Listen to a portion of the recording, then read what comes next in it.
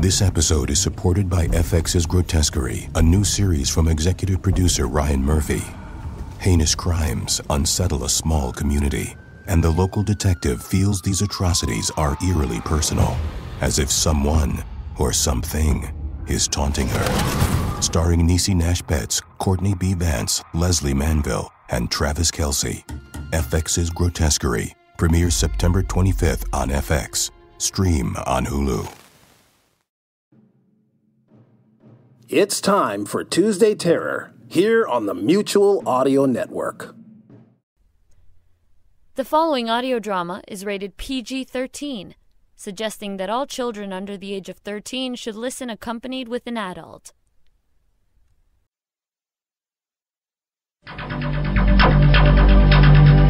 You're listening to Audio Theater in a Darker Shade. This is DarkerProject.com.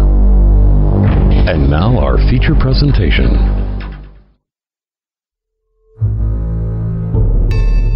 The following audio is explicit in nature and may contain adult themes, light sexual situations, violent content, or strong language.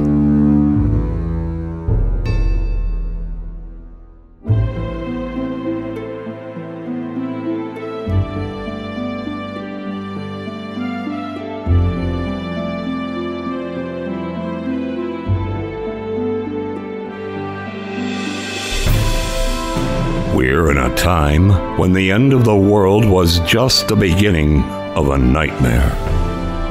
When the worst of us set the world to burn, while the best of us cower in terror. Tonight's presentation, Madness. Episode 4, Home is Where the Heart is Lost. Written by Andrew T. J-Rowe.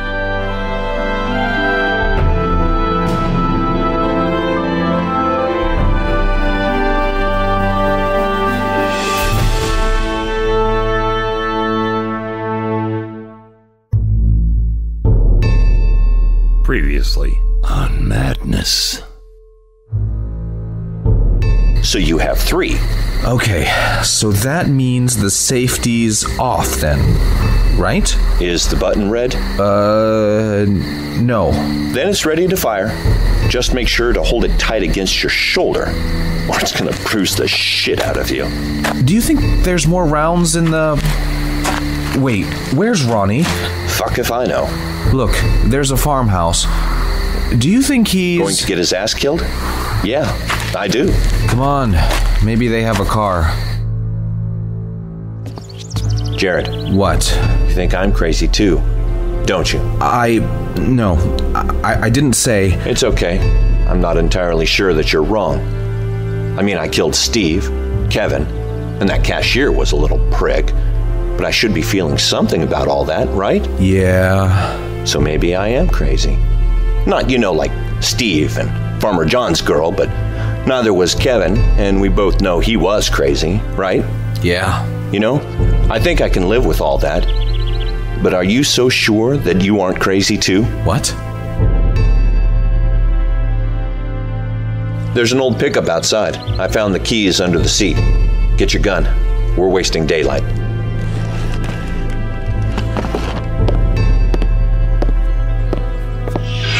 I gathered the box of ammo Chris had found in the car and stuffed them into my pocket. I felt a warm sense of comfort as I wrapped my hand around the cold wooden grip of the shotgun. Maybe I was crazy, but I was armed, and if I'd counted correctly, Chris was out of bullets.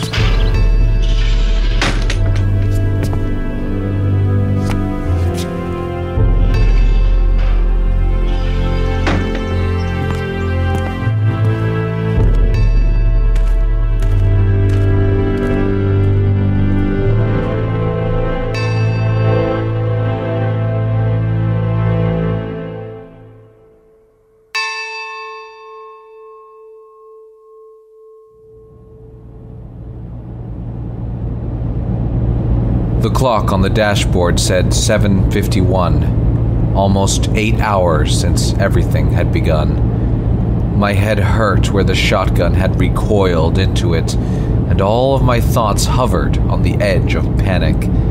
Panic For Melissa, for Ellie, for myself. Paranoid? I still thought that was an overstatement. Panic seemed to be exactly what the situation called for, and all things considered, I'd like to think I'd kept my cool. But with a few hours of sleep, and possibly with thanks to a minor concussion, I still found it difficult to focus on anything other than those shadowy phantoms of panic. God damn it, not again. We passed the sun-cracked green sign that said, "Welcome to Sofer, Kansas," but didn't get any further. A dozen or more cars were piled up across the road and into ditches as if there had been a demolition derby right at the city limits. We can drive around it in the ditch, right? I'm not sure that's a good idea. Someone did this on purpose. So that someone might still be around, and this truck is loud as hell. We might as well drive down Main Street with a loudspeaker screaming, "Come and get us." So, what then? Are you suggesting we walk? You got a gun. What are you worried about? We can't walk. That's... I swear to God, if you say crazy, I'm going to knock your ass out again. It isn't safe. If you wanted safe, you should have stayed at Farmer John's. Damn it, Chris!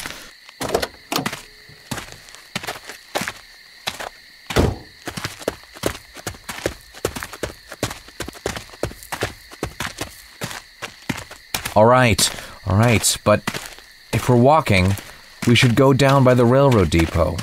It'll be faster than going through downtown, and there shouldn't be anyone out that far. Downtown is exactly where I'm going. What? Why? I need to check up on my shop. Make sure it's still standing. Who cares? I need to find my wife and daughter, Chris. Then you do that, Jared. We need to stay together. We need to make sure... You got Melissa and Ellie, and I got my shop. That's exactly where I'm going, and you're welcome to tag along if you want to. No.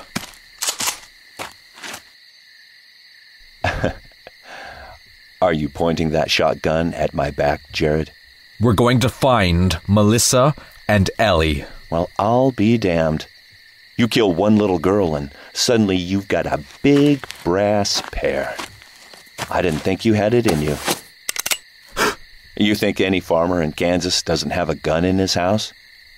I mean, it's no shotgun, but I think a .38 would be enough to bring you down, Jared. Jared, I know you don't want to shoot me. I really wish I could say the same, but the truth is, I just don't care. Fine. Go then. Offer still stands, Jared. You're welcome to tag along. At that moment, I almost abandoned all hope. I told myself that Melissa and Ellie were either somewhere safe, or, well, that another hour wouldn't make a difference. As Chris walked away, I felt like a kid taking out the trash after dark, imagined terrors nipping at my heels, and I wanted desperately to run after him at a dead sprint. Melissa, Ellie. I turned toward the gravel road on the south edge of town and started toward the train depot.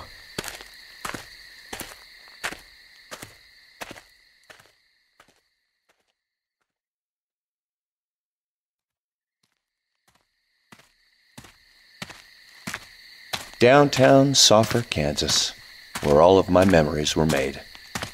My first kiss on the bench outside of the drugstore with Beth Ann Reese. She was probably dead now. My first job stocking shelves in my father's liquor store. He'd been dead for almost a year.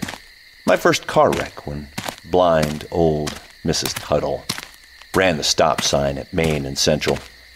God, I hope that old bitch was dead. And I didn't give a half a shit about any of it. I didn't give a shit about the big, nonsensical mural painted by local grade schoolers on the bare brick wall of the pizza parlor, or that it had been defaced with runny red spray paint that read, "Say oink, little piggies," whatever the hell that meant. I didn't give a shit about the bullet holes in the bank's front window, or the pools and streaks and splatters of drying blood on the sidewalk. Hell, I barely noticed the old man with a meat cleaver in his bald skull, or the teenage girl that, at least I think it was a teenage girl. There wasn't much left but a few mounds of rotting meat and a pair of bloody tire tracks down the sidewalk. Even the 14 neighborhood dogs that had been strung up like Christmas lights over the power lines didn't faze me. I used to love dogs, but when I saw my shop passed down from my father to me, a Jeep parked among the ruined remains of the glass storefront, and 100 gallons of moderately priced wine pouring out into the storm drain, well, I didn't give a shit about that either. Yoo-hoo. Anyone here? Guess not. There wasn't much point in using the door, so I just stepped through the hole that someone's Wrangler had punched in the wall. The store was ransacked, and I found myself automatically running numbers in my head. $10,000 for the cheap wine display that the Jeep had toppled. Maybe another $20 for the broken and missing whiskey off the shelf. Rum and vodka. Well, by then I figured that my insurance agent was probably dead also. Good riddance to that annoying prick. I took a bottle of Jack off the shelf and poured it warm into a shot glass I kept under the counter for tastings. I didn't want to shoot it particularly, so I sipped it slowly and poured another. There was a time that I enjoyed the slow spread of warmth in my belly, but I didn't find it this time, just the acidic burn of alcohol in my throat. I wondered if crazy people could get drunk. As much as I hated to admit it, Jared was right. I was definitely crazy. I leaned against the checkout counter and continued to sip whiskey while I pondered exactly where my life had ended up. A flutter of movement from outside, wisps of white silk twirling in the morning breeze. A woman in a wedding gown danced in the street like a ballerina, making lazy twirls across the stage. I recognized her, but couldn't call her by name.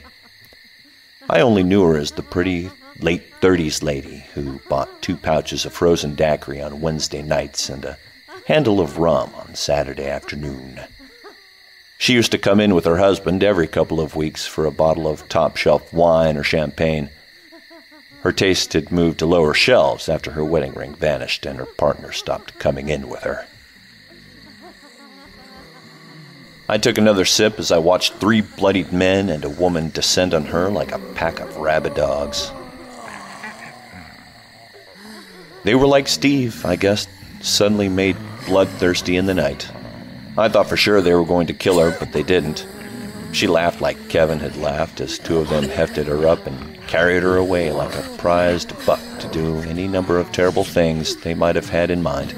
As they disappeared from view around the corner of the shop, I dimly thought it would probably have been better for her if they'd killed her on the spot. And then I remembered. I didn't give a shit. I downed the rest of the glass and looked at an oversized cardboard cutout of Captain Morgan standing proudly with his foot atop a wooden barrel. Well, Captain, what the fuck do I do now?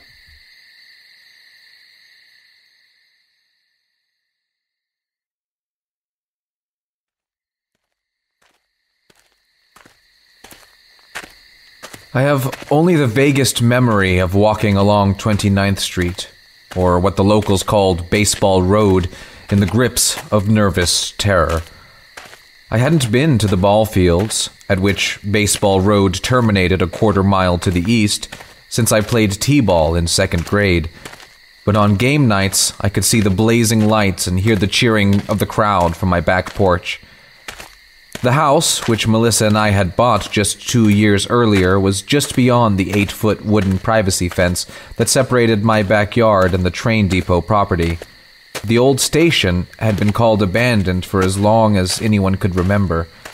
It certainly looked abandoned, a brick and mortar edifice slowly crumbling into the dust of a long-forgotten era. But it had actually been repurposed into a storage facility for the city's work crews. I was sure there was nobody in the old depot, but that knowledge didn't stop me from keeping the shotgun tight against my shoulder and the barrel aimed at it as I passed.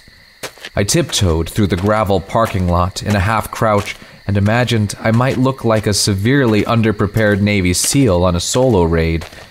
I kept checking the trigger lock to make sure I hadn't accidentally engaged it with my thumb. Paranoid. I was just being paranoid.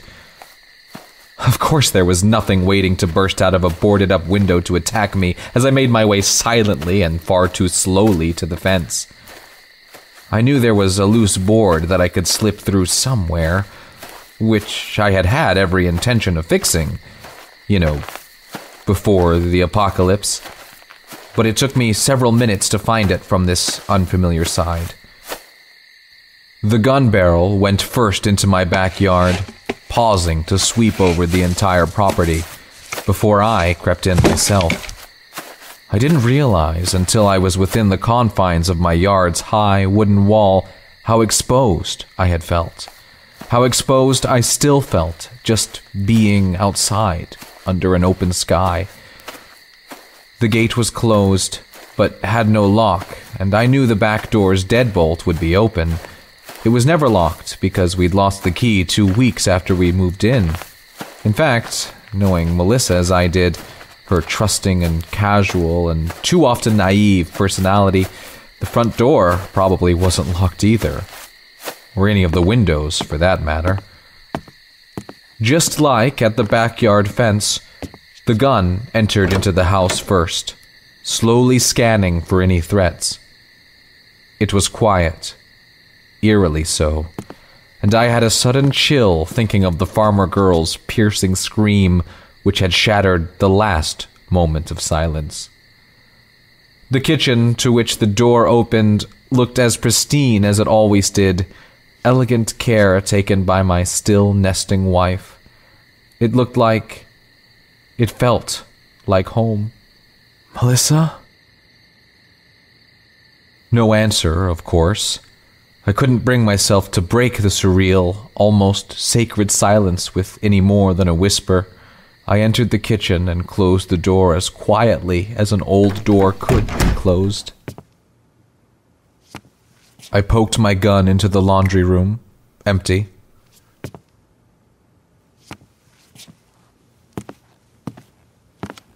The bathroom, empty. The living room. The couch was set up as a guest bed.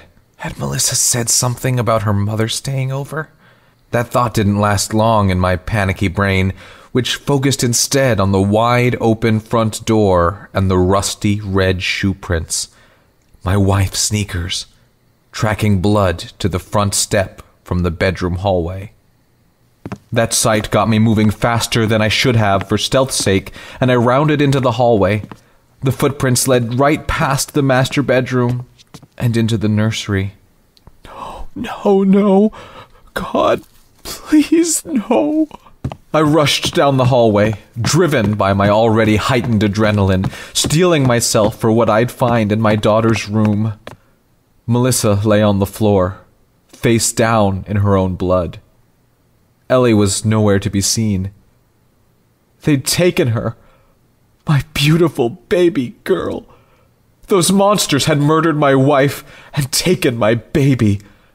Shock overtook me, shutting down my writing brain, dulling my senses, and moving my legs forward. It was over. Everything was over.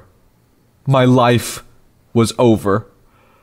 I was going to lay down next to my wife and wait until killers or cannibals or the goddamn devil himself came to take care of me. Those beautiful red curls blending into the blood like an illusion. I'd always said you'd never be able to tell Melissa and her mother apart from behind. And it wasn't until I was much closer that I realized that this wasn't Melissa Carvey lying dead on the floor. It was Frances Barkley, my mother-in-law. It hit me like a speeding bus. Melissa wasn't dead. Those were her footprints in the hallway running through the front door, those sensible sneakers that she'd worn since her feet had started swelling during pregnancy. Maybe Frances had gone crazy, like Steve. Maybe she'd tried to hurt Ellie and Melissa had done what any mother would have. They were alive, I was sure of it, and I had to find them. I gathered myself and re-entered the hallway where I froze in mid-step. I didn't recognize him immediately. Mr. Iverland, our elderly next-door neighbor. His face was swollen and disfigured by bruises around his eyes where strange, spine-like growths protruded in his bloody orbits. It was the tiny, atrophied frame of the old man and the faint hints of thread-like gray hair that I finally recognized. He was facing me, though not entirely. Whatever it was growing out of his eyes had obviously blinded him. Those spiky growths twitched back and forth as he stood listening. He had me cornered.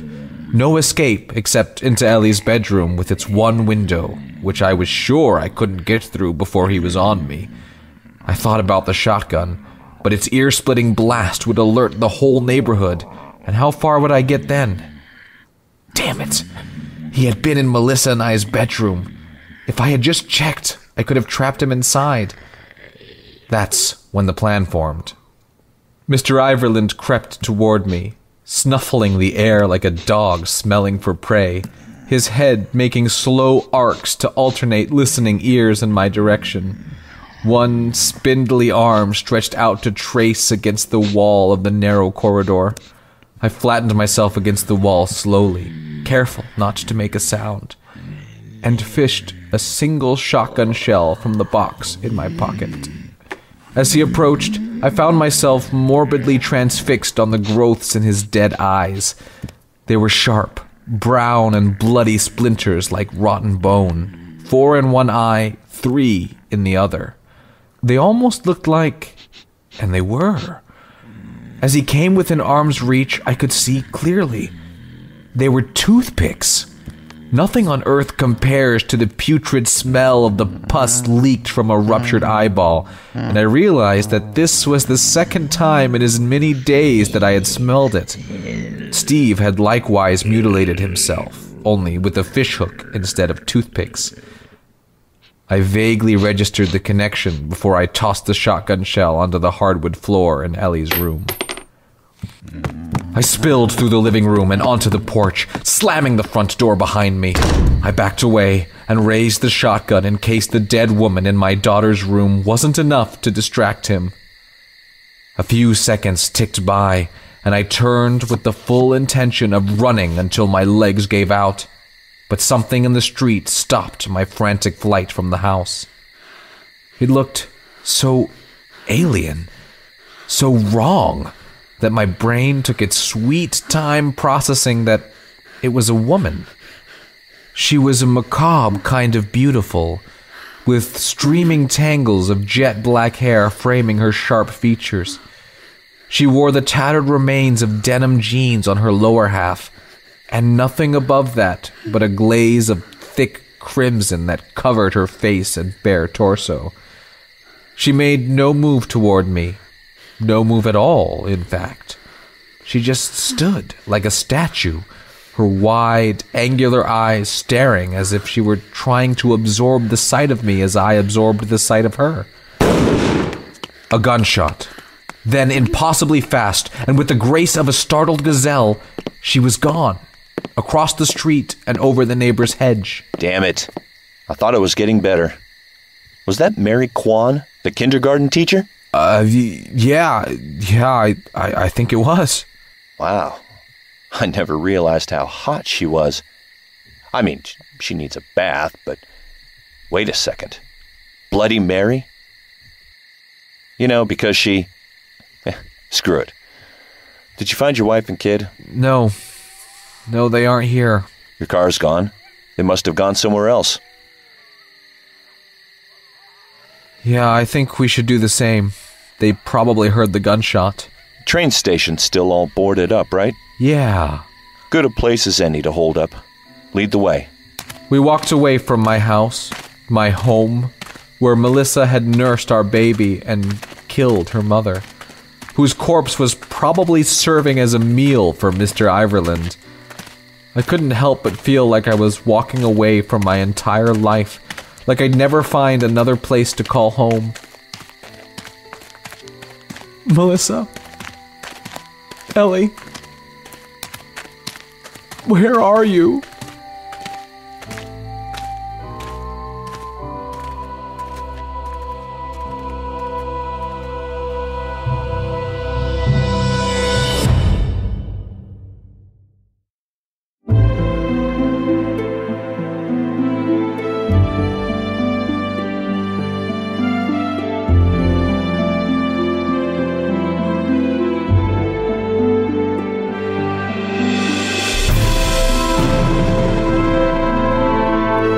listening to Darker Project's production of Madness, Episode 4. The Home is Where the Heart is Lost. Written by Andrew T. J. Rowe. Featured in this episode were Persephone Rose as Jared Carvey, Shane Harris as Chris Larson, Sarah Golding as the Woman and Bloody Mary, Joe Stofko as Mr. Iverland, and yours truly as the announcer. Madness is written and created by Andrew T. J. Rowe and was produced by M.J. Cogburn. The musical score was performed by Celestial Aeon Project. The executive producer for Darker Projects is M.J. Cogburn. This has been a Darker Projects production. Visit us on the web at www.darkerprojects.com. This is Mark Brzee. Thanks for listening.